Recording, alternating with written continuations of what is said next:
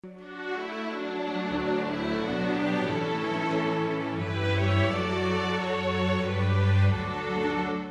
morning and welcome to another edition of Food for Thought. It is Wednesday, December the 16th, 2020. My name is Pastor Clint Lange with Hillside Community Church in 100 Mile House. Glad you could join us again this morning. It's hard to believe that we're almost at Christmas. It's just over a week now before Christmas is here. And this week we're continuing our discussion for daily devotions on Advent, and the joy of the Lord is the theme for the third week of Advent. Now in 1 Thessalonians chapter 5, verses 16 to 18, the Apostle Paul tells the believers, he says, "Always be joyful, never stop praying, be thankful in all circumstances, for this is God's will for those who belong to Jesus Christ." Joy in the midst of difficulties, joy in the midst of adversity. How do we lay a hold of it? It's easy to be joyful always when things are going well and when it's smooth. But what about the days where we receive difficult news? Maybe about our health, maybe about the health of our loved ones or the death of someone in our family. What about others who are facing tumultuous times with their finances? This is a difficult question.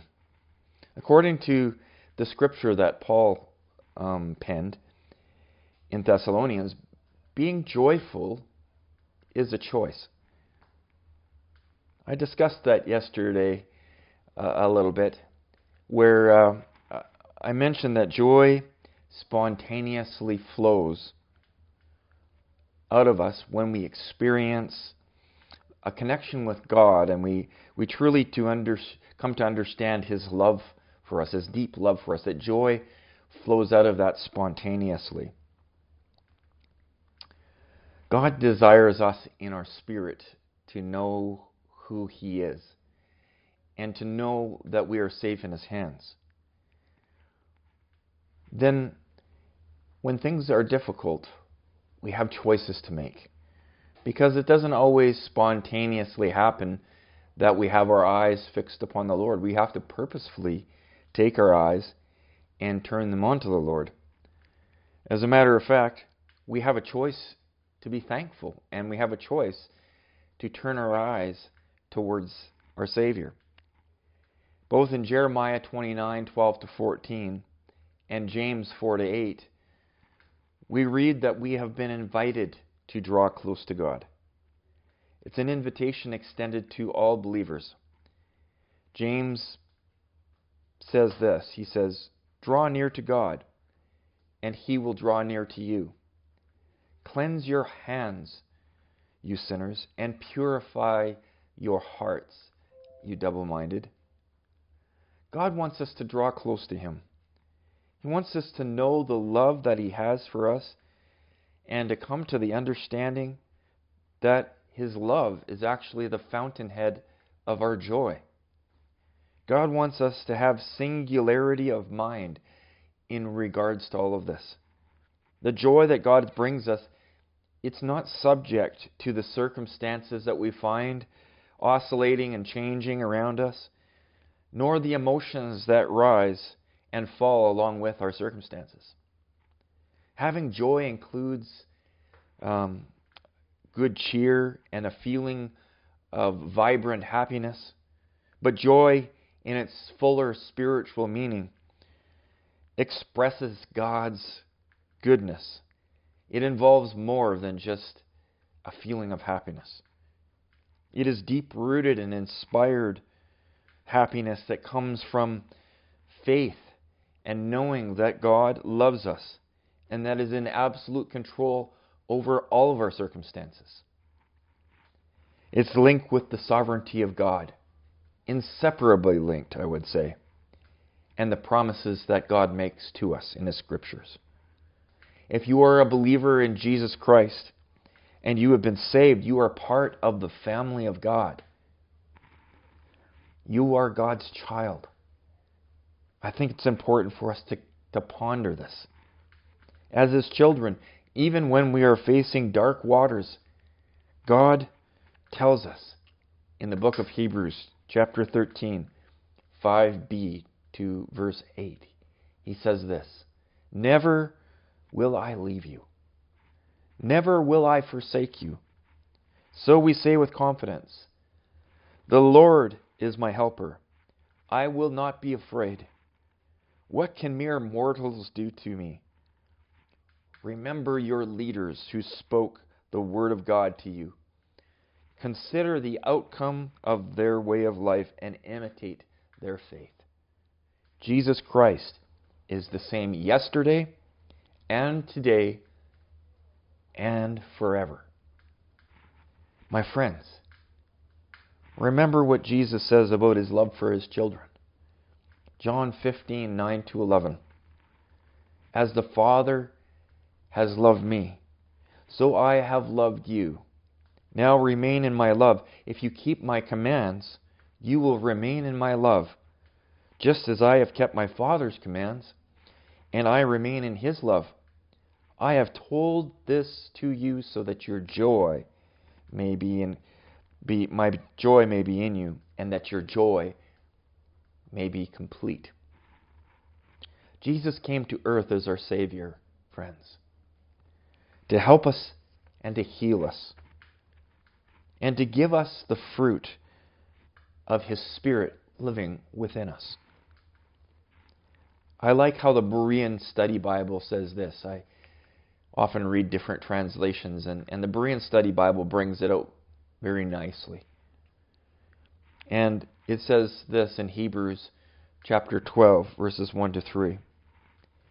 "Therefore, since we are surrounded by such a great cloud of witnesses, let us throw off every encumbrance and the sin that so easily entangles, and let us run with endurance the race that is set before us.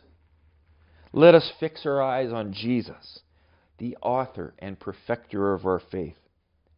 And read this, "Who for the joy set before Him endured the cross, scorning its shame, and sat down at the right hand of the throne of God. Consider Him who endured such hostility from sinners, that you will not grow weary and lose heart." During the approach of this Christmas season in 2020, many of us are facing lists of difficulties. But my friends, Jesus is not unaware of your circumstances.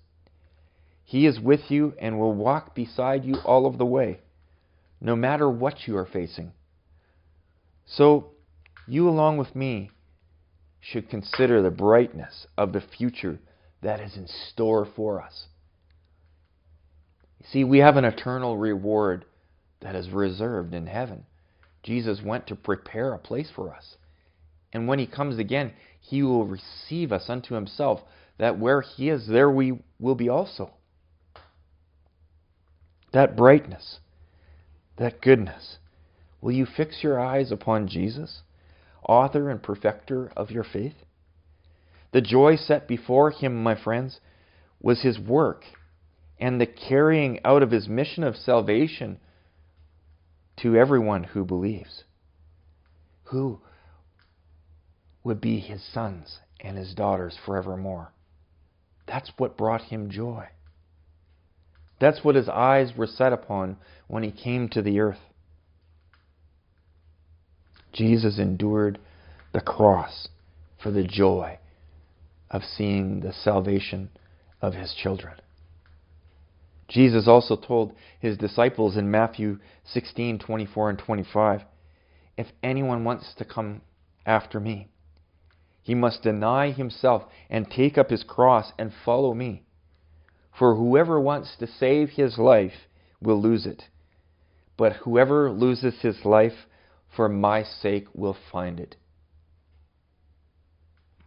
For the joy set before us, brothers and sisters, we would do well to be imitators of our Lord and Savior, and rather than focusing in on the negative spin that we see happening around us in the world, let us be filled with the joy that Jesus brings us in the celebration of salvation brought to us as a gift this Christmas season. After the Israelites had been set free, after they had been exiled in Babylon, they were set free by God. God gave the Israelites freedom from their captivity. Under Nehemiah, we see Jerusalem and its walls being rebuilt. And Nehemiah said in Nehemiah 8:10, "Go and enjoy food and sweet drinks, and send some to those who have nothing prepared. This day is holy unto the Lord. Do not grieve, for the joy of the Lord is your strength." You see, after God had given them freedom, after God had enabled them to build the walls, there was a celebration of the protection and the restoration that had come as God had taken care of His children. My friends, Jesus Christ has set us free from our spiritual Babylon, and He's brought us into the promised land. He's built a hedge of protection around us, a wall around us, an eternal inheritance that is set before us, starting here and now with the deposit of His Spirit within. Joy, unspeakable joy. Joy to the world. The Lord has come. Let earth receive her King. Let every heart prepare Him room. And heaven and nature sing.